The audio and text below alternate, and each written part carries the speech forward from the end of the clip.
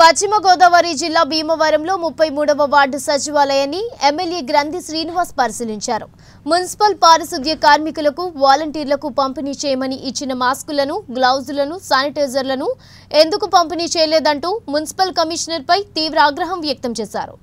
ఈ సందర్భంగా ఎమ్మెల్యే గ్రంథి శ్రీనివాస్ సంబంధిత division sanitary inspector Krishnarao charge memo ఇవ్వాలంటూ MLA ఆదేశాలు జారీ చేశారు.